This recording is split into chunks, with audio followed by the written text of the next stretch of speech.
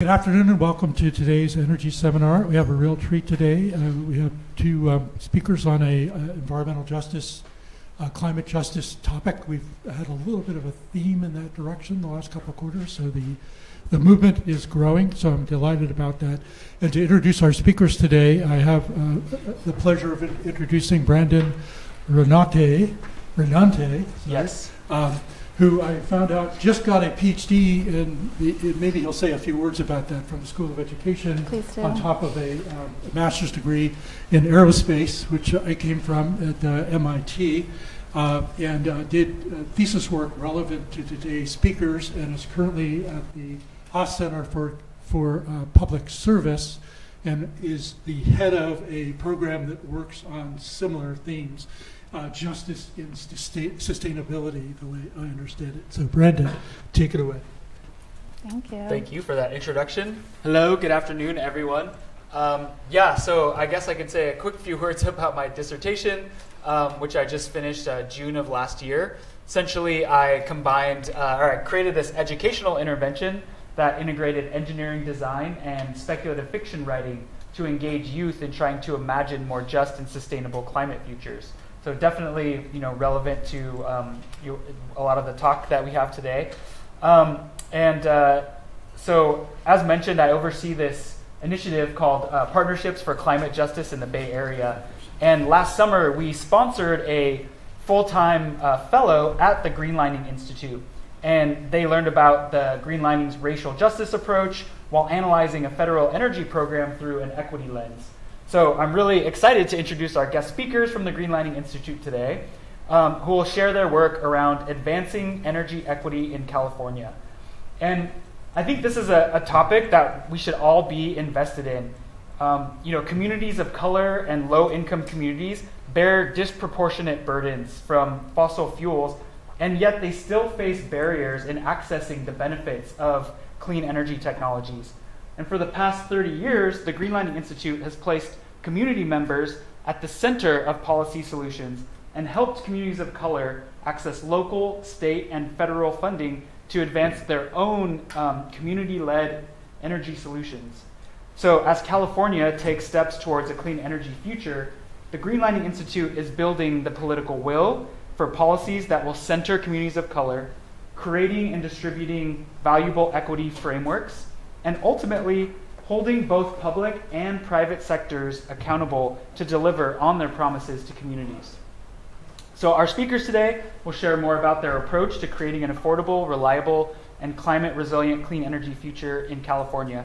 Jordyn Bishop is the Senior Legal Counsel of Energy Equity and advocates for laws and regulations that center the needs of low-income and communities of color.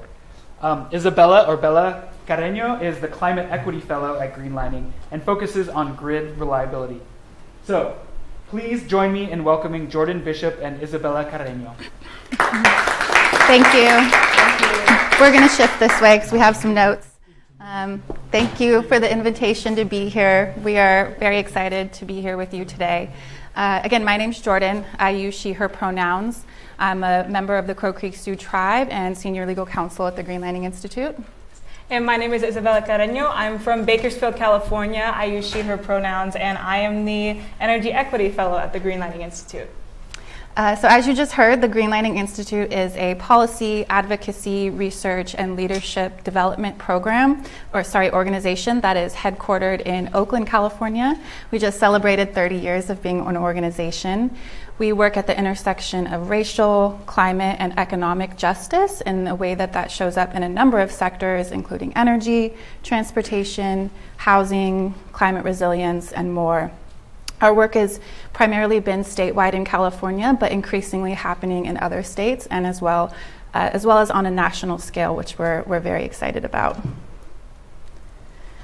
So the Greenlining Institute was created to fight the lasting legacies of redlining, which is the illegal and systematic practice of excluding communities of color purely based on their race. The term redlining refers to these color-coded maps that were developed by government, banks, and realtors to assess the relative risk of making loans in certain communities. Redlined areas were considered high risk and consequently denied loans, investments, and financing. For decades, redlining meant that people of color were effectively locked out of the same access to opportunities that allowed white communities to build wealth, contributing to the stark racial wealth gap that we continue to see today. So we're going to talk a lot about this practice, redlining, and make the implicit explicit with how this relates to energy equity. But first, I want to share that our organization has a history that is deeply rooted in action and activism, grounded by the value that race should never be a barrier to opportunity. But we know that right now, it absolutely is.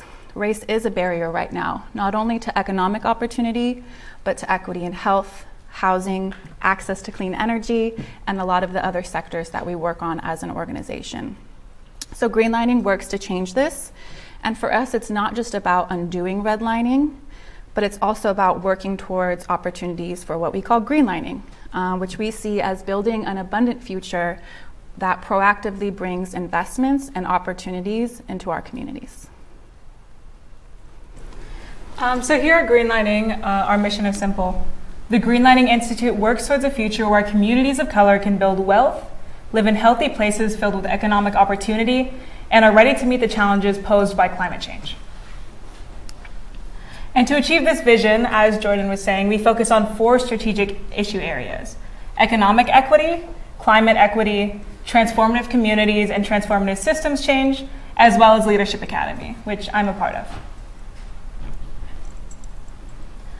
And our approach to policy change begins with problem identification, then policy analysis, then strategy and policy development, policy enactment, then policy implementation, and finally enforcement and accountability. And at the center of all of this work, and I think is what makes Greenlining truly unique, is ongoing stakeholder engagement and education and strategic communication that keeps us grounded in our vision and our communities. As an organization, we operate in 3 main roles. First, we are advocates. We lead strategy and policy efforts. We raise the visibility of issues that impact communities of color, and we build political will for the policies we champion. Next, we are bridge builders.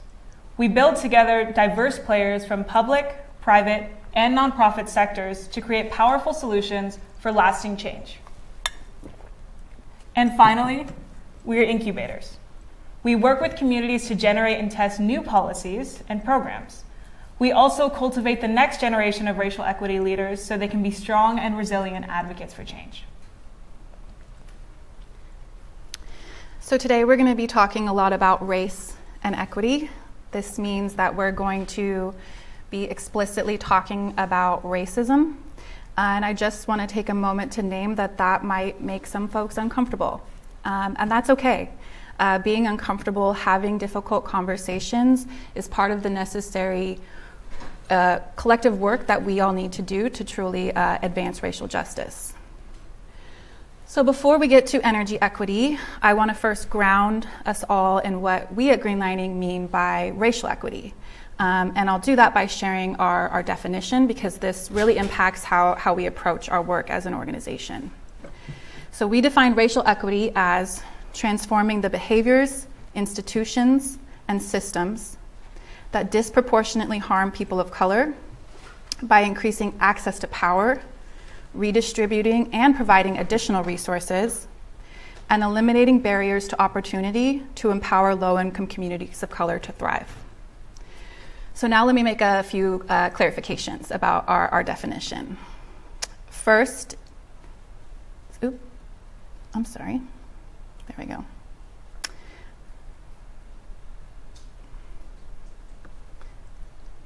Equity is not the same as equality. Equality assumes that the playing field is level and that everyone is starting from the same place on that playing field. Equity recognizes that some are starting from very different places on that playing field, and that the playing field itself is unlevel for some because of systematic injustices like redlining. let's also not conflate race with income equality and income equity. There are certainly low-income communities who are not people of color, and there are certainly communities of color who are not low income. Our emphasis on racial equity is not about exclusion. We know that race intersects and compounds with other identities like socioeconomic status, gender, sexual orientation, a framing best known as intersectionality, developed by Professor Kimberly Crenshaw back in 1989. So in our view, race is absolutely not the only factor to consider when we talk about equity, but understanding race, really understanding racism, is essential in order to develop the policies that promote justice and undo the existing inequities that currently plague our nation.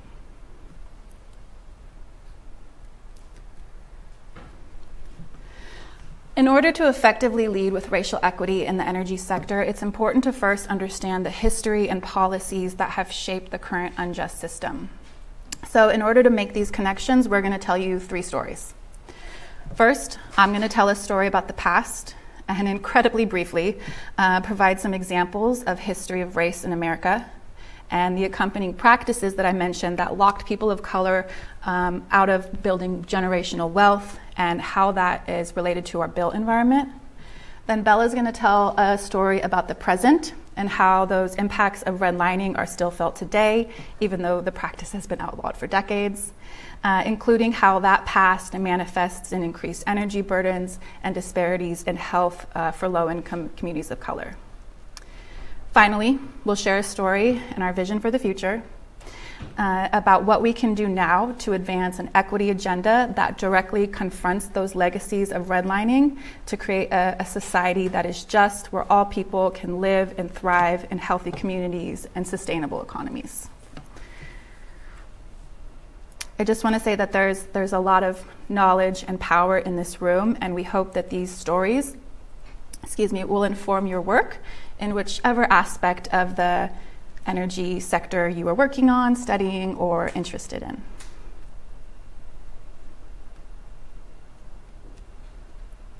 So I'll go ahead and get started with the story of the past.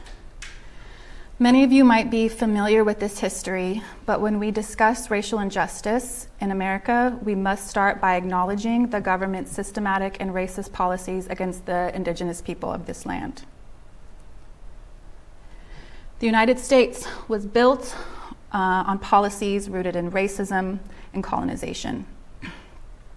Federal Indian policy in this country is marked by several eras, including termination, removal, assimilation, and eventually self-determination and sovereignty.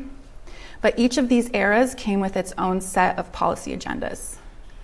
I'm going to just give a couple very brief examples. One would be the Indian Removal Act era and the era of violent and forced relocation of indigenous people from their ancestral homelands. The photo that you see in the center here is actually my paternal ancestor from that time period. Another policy example I'll give is the Urban Relocation Act of the mid-1950s, which likewise has direct impact on my own family history and how we all ended up living away from our ancestral lands in the Great Plains and living in Oakland, California. I share these brief examples to highlight that from the very start of our nation, government policy choices related to community, land, and wealth were driven by race. I also want to take this moment and opportunity to read to you Stanford's land acknowledgement statement, which reads, quote, "Stanford sits on the ancestral land of the Muwekma Ohlone tribe. This land was and continues to be of great importance to the Ohlone people. Consistent with our values of community and inclusion, we have a responsibility to acknowledge, honor, and make visible the university's relationship to Native peoples."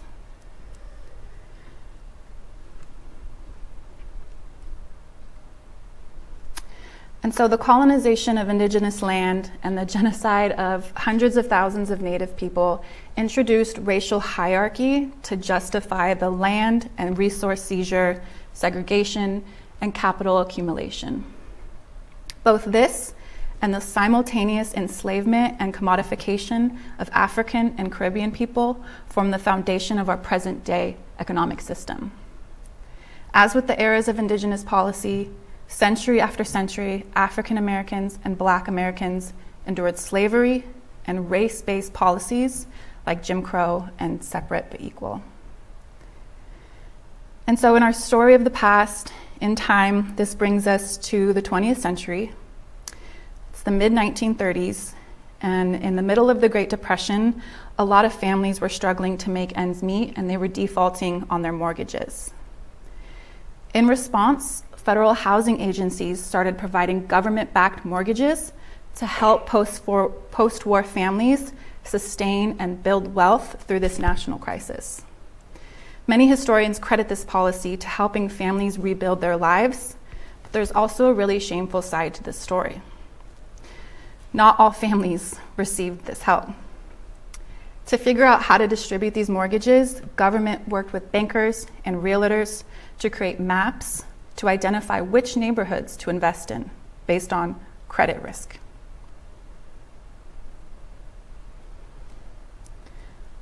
This is an audit from surveyors hired by the city of Oakland in 1937. As you can see in the box in red, it includes extremely offensive language and explicitly names Black and Asian folks as, quote, a detrimental influence and the reason for this particular community's redlining, which you can see as the security grade in red. Restrictive covenants of this time use very similar language. To further illustrate just how egregious this policy was, the Federal Housing Administration had a manual to guide these practices, which said, quote, incompatible racial groups should not be permitted to live in the same communities. For good measure, this manual also recommended using highways as a good way to separate Black neighborhoods from white ones, and more on this point shortly. But in purpose and effect, this was state-sponsored segregation. And so redlining was instituted all over the country. The neighborhoods were graded based on a color code. Green meant best, blue meant still desirable, yellow meant definitely declining, and red meant hazardous. Areas that were redlined were seen as a hazardous credit risk explicitly because of the presence of people of color, as you just saw on the survey on that previous slide. Between 1932 and 1962, the federal government backed $120 billion in loans. More than 98% of those loans went to white families. We know that homeownership is the primary way that families build intergenerational wealth, and households of color were effectively locked out of this opportunity, and at critical economic times. This lack of investment in communities of color contributes to that extreme racial wealth gap that we still see today. And to be clear, redlining was technically banned, but it still exists today. It just takes different forms. For example, according to a 2021 study by the National Association of Realtors, Black homebuyers are twice as likely to be turned down for a loan than white homebuyers today. This also means that those families are also locked out of the clean energy programs that are only available to homeowners.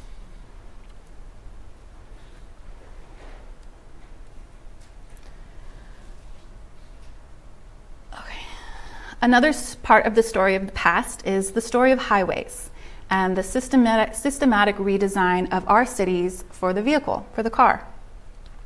Highways were very often constructed through communities of color, destroying neighborhoods, local economies, and locking in air pollution and detrimental health impacts for decades to come. Highways are just one example of environmental racism. There's large bodies of research and evidence of widespread environmental racism in this country. We don't have the time to even scratch the surface on that. But what I will say is that environmental justice communities or EJ communities or frontline communities include not only these areas where highways were most likely to be built, but they're also the predominant areas where toxic and polluting facilities and practices are concentrated. Landfills, waste dumps, oil and gas extraction and production refineries, chemical and industrial processing and manufacturing, all of which have deadly impacts on communities of color and nearby communities and contribute to long-term health and wealth impacts and inequitable access to clean air, clean energy, land, clean water, and food. Back to the highways. This redesign enabled what's known as white flight from the inner cities and into the suburbs. And as a result, that also shifted the investment from the inner cities into those wider and wealthier neighborhoods. This neglect and disinvestment further disenfranchised communities of color in the inner cities across the United States. As you can see from the video, numerous communities were displaced by the construction of the highway system and hundreds of homes and businesses destroyed. This video that I'm playing comes from the Segregation by Design project from a New York City-based architect known as named Adam Paul Susanek. The project is an atlas which aims to document the destruction of communities of color due to redlining, urban renewal, and environmental racism in the form of freeway construction. The website reads, working synergistically with the legacy of redlining, freeway planning became the ultimate enforcement mechanism. Literal walls of concrete and smog that separated Black communities from white. In the name of thinly veiled racist policies of urban renewal, the freeways took the red lines off of the map and built them into the physical world.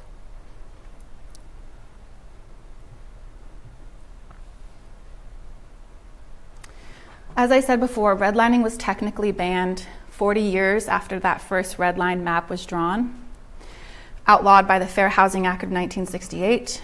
But those 4 decades of segregation and disinvestment left lasting legacies that are still very much the present reality of today. A 2020 study found that most redline communities are still people of color, and most green line communities are still white. So when folks talk about the need to address structural racism, this is an example of what we mean by that. We need a serious confrontation of redlining's generational damage on communities of color. And with that, I'm going to turn it over to Bella to take us through a story of today. Thank you. So hello, everyone. I will be telling the story of our present day and how people of color were impacted by a variety of intersecting issues, and how energy inequity and injustice stems directly from these racial and economic disparities. Now, America has a 400-year history that has created the unequal conditions our communities face today. And as Jordyn noted as well, America has a violent foundation. It is built on the genocide of indigenous people and the enslavement of African Americans. And America's violence is woven throughout its history, from policies such as the Chinese Exclusion Act, the internment of Japanese people, Jim Crow, all the way to institutional redlining, racist immigration policies and immigration camps, to the unequal policing and unequal impact of COVID-19. This country has a long legacy of injustice that we must acknowledge in order to address and create a more equitable and just future. Now, the truth is, race has always been a predominant factor in determining who wins and who loses in this country. And the private and public sector work together to build these structures of inequality that have accumulated and compounded. Let's remember that history was not just made from just a few bad actors. These were all deliberate public policy decisions carried out by federal, state, and local governments. The history that Jordyn and I talked about is difficult to listen to, but we are showing these photos because knowing and acknowledging this history is absolutely essential to making the progress we need as a country. Now, I'd love to say that injustice, racial injustice, is a thing of the past, but the reality is it's not, because our country has not confronted our history of racial injustice in any meaningful or substantial way. Now, continue to tell the story of today. I'm going to talk about how redlining impacts communities today, starting with air quality and health impacts. This graph shows the results of research that analyzed air quality in 202 cities where communities were redlined and found a consistent disparity level in the level of nitrogen oxide, which forms smog, and PM2.5 pollution, which is the small particles that can become embedded in people's lungs and arteries in specific redline communities. Now, environmental racism has poisoned our communities by redlining, zoning, disenfranchisement, urban renewal, highway development, and industrial development. It is seen here that the number one indicator of living near a polluting facility in the US is race, and the second is income. So, if you are a low-income person of color, you are almost guaranteed to live near a polluting facility. And, as we saw by the pandemic, this can have some catastrophic consequences. Now, to demonstrate how the past ties to the present, I'm going to show you these three maps. The map to the left shows previously redlined districts in Oakland, and the map in the middle shows communities that are most impacted by pollution. And this uses a tool called CalEnviroscreen that considers the environmental, health, and socioeconomic information to produce scores for every census tract in the state. And as you could see, the areas in red indicate the higher areas of pollution, and they line up with the areas that were previously redlined. And as you could see in the map to the right, many of the communities that are most heavily impacted by COVID cases, which are shown in dark blue, align with the areas with the highest pollution burden. Now, people of color are amongst the most impacted economically and socially by COVID-19, with Latino communities seeing some of the highest numbers of COVID cases and African American communities making up the highest mortality rates. These maps show the interconnection between economic, environmental, and health impacts. Now, this all relates to energy. For example, the COVID pandemic has worsened utility debts and exacerbated the energy affordability and energy insecurity crisis in our state. Investor-owned utility consumers collectively owe more than $2 billion in past utility bills, and low-income households hold a disproportionate amount of this debt. Now, let's break down what we mean by disproportionate energy burden and insecurity. Now, I know some people in the room may have extensive knowledge about this, but it's helpful to provide context to people who aren't as familiar with these issues. So starting off at a high level, let's consider the racial disparities inherent in the US's energy system. There are two definitions that are relevant to this graph. First, energy insecurity. Energy insecurity is the ability to pay utility bills without sacrificing other needs, like comfort, your ability to pay rent, or pay groceries, or your overall health. And energy burden is a factor of energy insecurity. It refers to the percentage of annual household income spent on energy bills.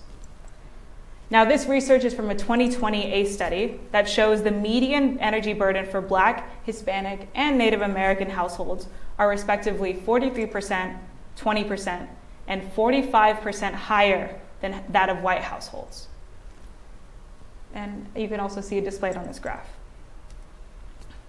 And furthermore, Black individuals are more likely to live in older and less energy efficient homes. And this is illustrated in the chart to the right that shows that despite having lower emissions from low residential energy usage, African American households have a higher energy use intensity. This is a direct impact of redlining, which has forced African Americans and people of color into neighborhoods with poor housing conditions, lack of infrastructure investment, and increased exposure to pollutants.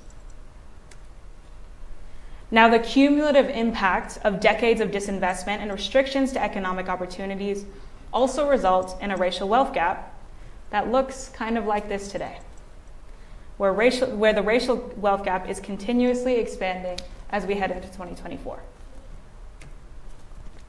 Now, ironically, new research shows that higher income households actually generate more greenhouse gases on average because wealthy Americans tend to buy more products. Think utilities, fancy electronic gadgets, cars, and also travel more by car and by plane. And all of these things come with their related and respective emissions. And yet, households of color are most impacted by indoor air pollutants, such as particulate matter from cooking and nitrogen dioxide and carbon monoxide from combustion. Now, these pollutants are well documented to cause risk to respiratory health, especially among people of color who report higher rates of asthma. And you can see in this chart the percentage of total particulate matter pollution exposed to by various racial ethnic groups are the highest for cooking and residential gas combustion. And those are circled on the graph. Now, residential gas combustion primarily refers to either heating from a gas water heater or through gas stovetops. Replacing gas water heaters with heat pumps and gas stovetops with electric ones are all building decarbonization measures that would reduce or eliminate these pollutants from homes, but these are not accessible for low-income communities. And the last fact I'll highlight around climate change and the impacts of it are felt across the entirety of the United States. Now, the 21st century is bringing the climate crisis. This is a time where we are experiencing an increase in the number and severity of heat waves, as well as intense storms. Now, this study from the EPA found that Black individuals, specifically Black renters, face a disproportionate impact from extreme heat. Now, Black individuals are 40% likely than non-Black individuals to live in areas with the highest projected increase in mortality rates due to extreme temperatures. One study found that 94% of formerly redlined areas are hotter than non-redlined areas within the same county by as much as 12.6 degrees Fahrenheit. This is particularly relevant to building decarbonization conversations because households may not have access to a working cooling device like AC to combat the rising heat, much less more energy efficient options like a swamp cooler or a heat pump. These disparities that I'm highlighting demonstrate a need to uplift racial equity in all conversations around building decarbonization because it's clear who is being and who will continue to be impacted. A history of racist policies and systems have made it so communities of color in this country are experiencing the impacts of climate change first. So we need to make sure that our climate mitigation strategies and resources explicitly prioritize these populations so they are able to live in healthy and affordable homes. Now, I know this was a lot of information to take in, so I'm just going to pause here for a moment as I switch it over to Jordyn.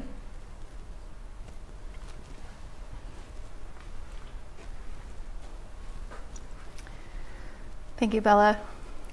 Now that we've shared some stories of the past and the present, I want to share our vision for the future, a just economy future and an equitable energy future.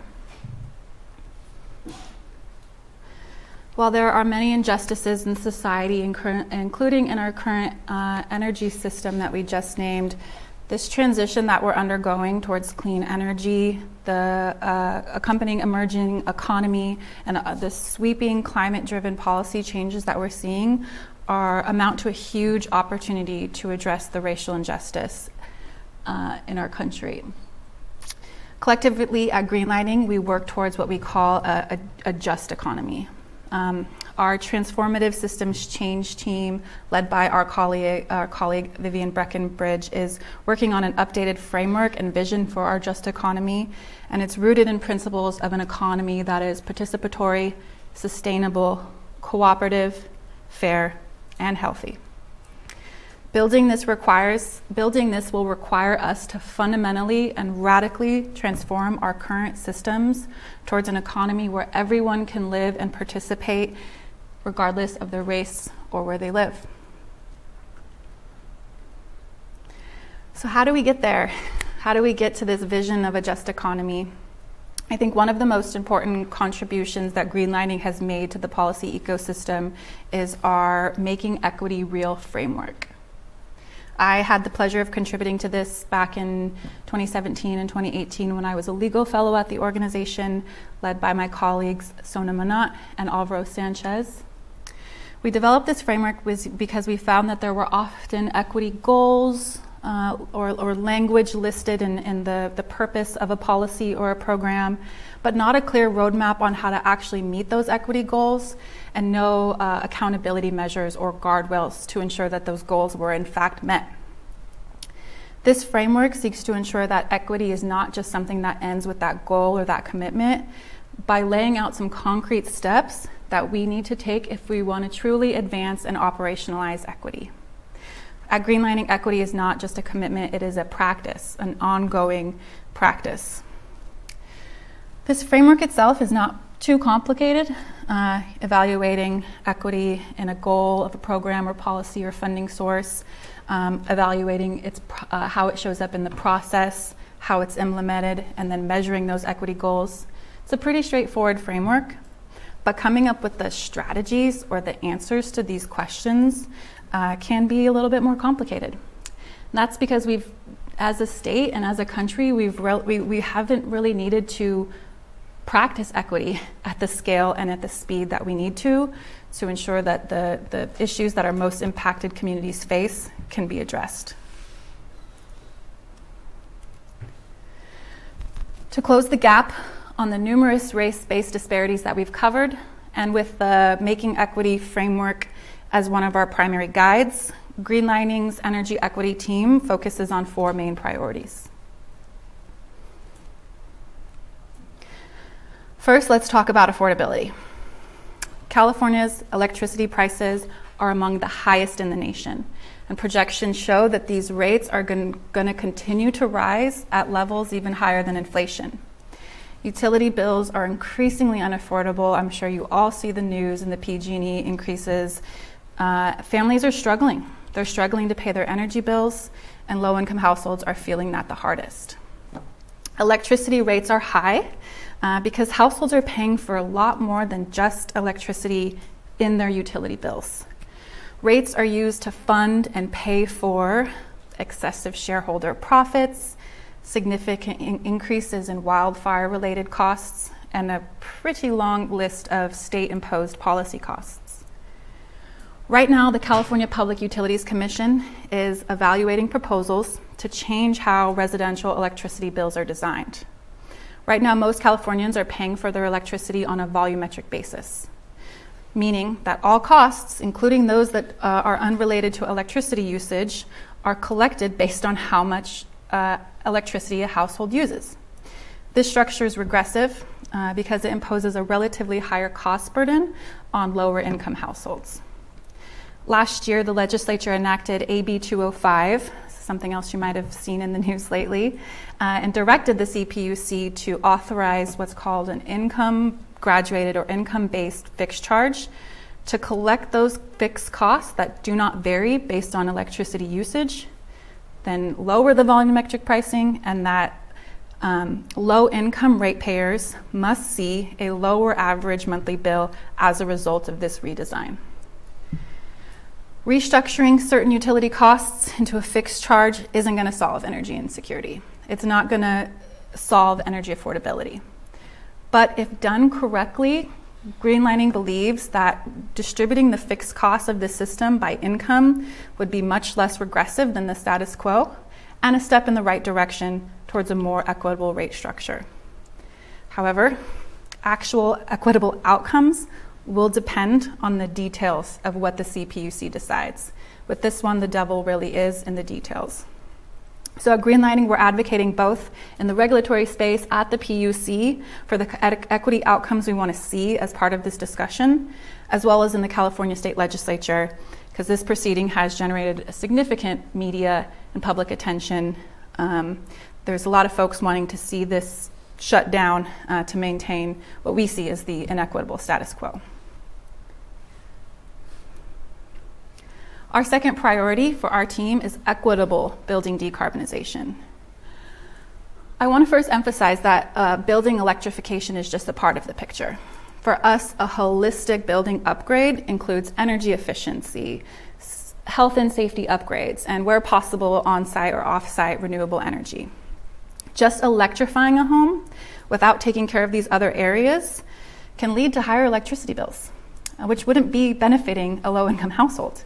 So holistic solutions are needed to holistically address the environmental, social, and economic benefits that we want to see in our communities.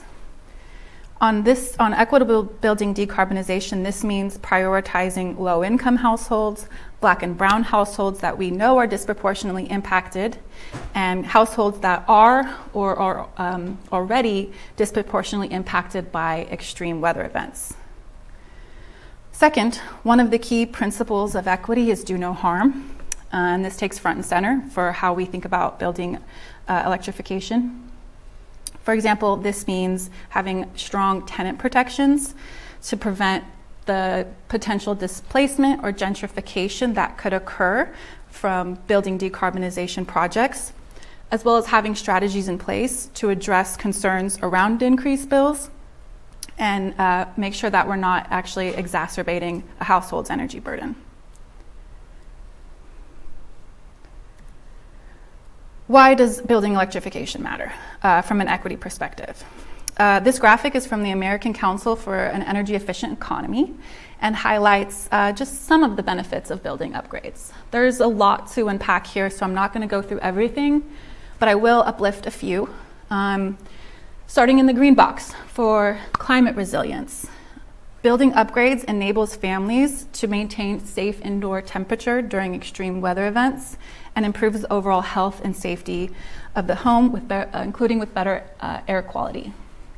And down here in the blue box, building upgrades can strengthen the local economy by providing local jobs and opportunities for women and minority-owned businesses.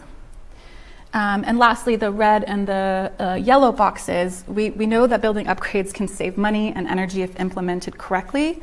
And you can see a few examples of that listed out, including freeing up household cash flow for essentials like food and medicine, improving mental health, and long-term housing affordability and stability.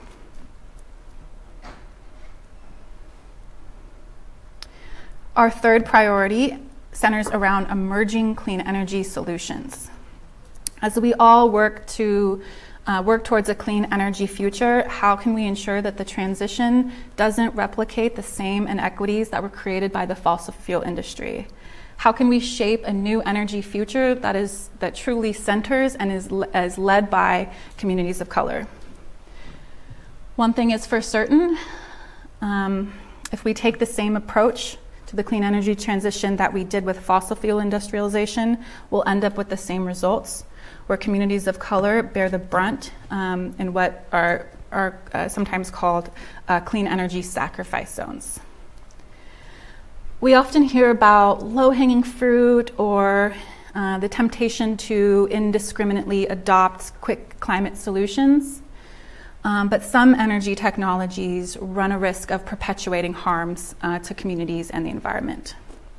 So our team, led by my colleague Fatima Abdul Kabir, developed 4 guiding principles to consider before we advocate or before advocating for, investing in, or otherwise supporting different emerging technologies. The first 2 are shown here. We look to these principles in assessing whether an emerging technology is something that advances our vision for a clean energy future. You'll see some themes with our approach to building decarb around prioritizing communities and doing no harm. But in this framework, we believe that clean energy solutions should benefit the communities that need it most, and that the solutions should not continue to negatively impact communities, such as by increasing cumulative exposures to pollutants or increasing household energy burdens. The second half of the framework focuses on community and wealth building. Equitable energy solutions should be community-led, including robust community engagement and decision-making power. And those solutions should also advance wealth-building opportunities, such as prioritizing local labor, establishing standards for high-quality jobs, supporting workforce development, and targeted hire programs. Which brings me to our fourth and final priority, which focuses on an inclusive and resilient economy. Diverse teams are already proven to be more innovative and successful across a wide range of sectors, but within the clean energy workforce, only 8% of workers are Black, 16.5% are Latinx, and only 27% are women. As we've repeated throughout this presentation, there's a massive opportunity right now to address disproportionate impacts of old practices like redlining, but also the new challenges that we're facing for communities of color. At the same time, we can also create high-quality jobs and access to those jobs for those frontline communities. To close some of these gaps, our team, led by my colleague Sneha Ayagari, works to advance energy equity in the workforce And she developed some key recommendations for companies that are creating the workforces of the future. One recommendation is around DEI, or diversity, equity, and inclusion, developing a robust internal DEI strategy with specific actions to take and goals to track that progress. Thinking back to the Making Equity Real framework, we're thinking about equity in the goals and measuring the progress of those equity goals. The second tip is to develop trusting and lasting relationships with community-based workforce development and local environmental justice organizations. And the third recommendation is to align with funders, partners, communities, accelerators that can support and advance those DEI values and missions. And those last two tips are aligned with making equity real in both the process and in the implementation of whatever it is that you're working on. And with that, I'll stop there and see if there's any time for questions. If you want to connect with us or learn more about any of the priorities that we've discussed, please check out our website, particularly our team's blogs, which dive much deeper into those 4 priorities that we discussed. But please reach out. We'd love to talk to you. We'd love to hear your ideas and perspectives. Thank you for having us. Great, thanks. Eye-opening and impactful message to us all. So now we have a little bit of time for questions. I have about 30 million questions, but we'll save them for later. Oh, this is Holmes Hummel, who was actually involved in some way in the path to us finding Jordyn and Bella as speakers today. So Holmes, who you've seen in previous seminars. Holmes. Bella and Jordyn, thank you for that tour de force spanning more than a century of context that brings us to our current challenges. 2 weeks ago, Stanford hosted the California Energy Summit with leaders from the Energy Commission, Air Resources Board, Public Utilities Commission, all converged here trying to address some of the answers to questions like expansive building decarbonization. Greenlining didn't have a voice behind the microphone at that summit, but if you did, what might you have advised this audience convened for that purpose with regard specifically building decarbonization? Thanks. I was going to ask the national version of that, so thanks for starting in California. Yes, great question. I think similar to one of the recommendations I just shared around workforce, inviting community-based organizations, inviting workforce development, inviting local environmental justice communities, and particularly for the conversation around building decarb, expanding that equity focus not just on environment or energy, but housing equity. In our space, we look to our partners who work in the housing equity space to make sure that when we talk about robust tenant protections, that we're doing that in tandem with folks who work directly on these issues. So cross-sectional approaches and community-based community voices. Great. Thank you for your question. Other questions? Way in the back there.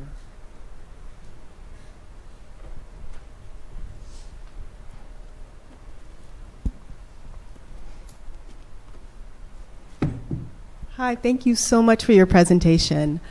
I am just wondering how Greenlining Institute, which I admire so much and have been following you for a while, how do you respond to, for example, changes in policy like net metering?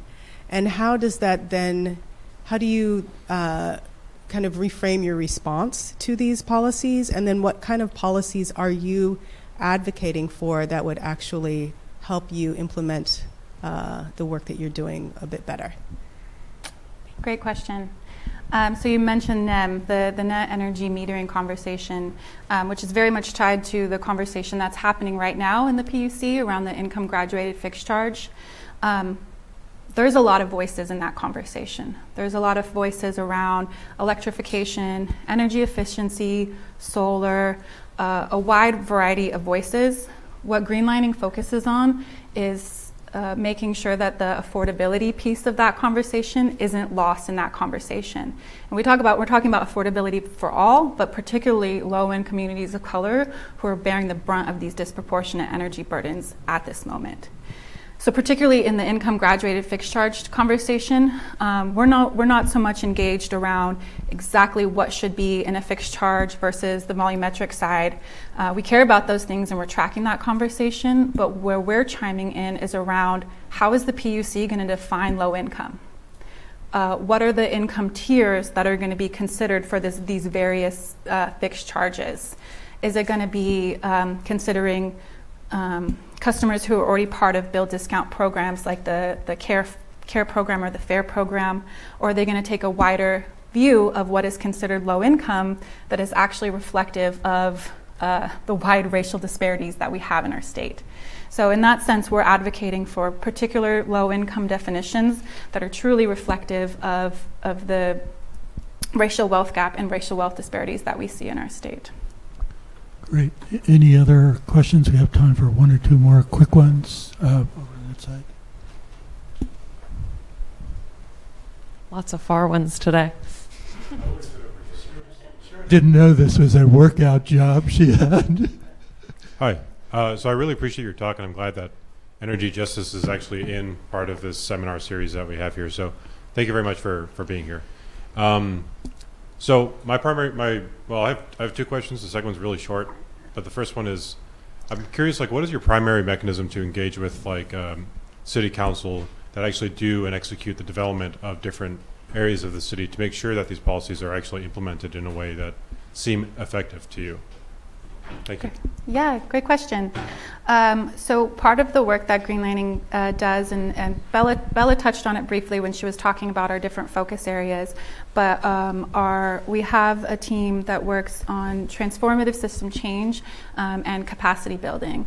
And we're working to create stronger, better relationships with folks who are actually working in local communities so that as we develop policies, as we talk to decision makers, either at the PUC or the CEC or the state legislature, that we're doing that in partnership with our communities.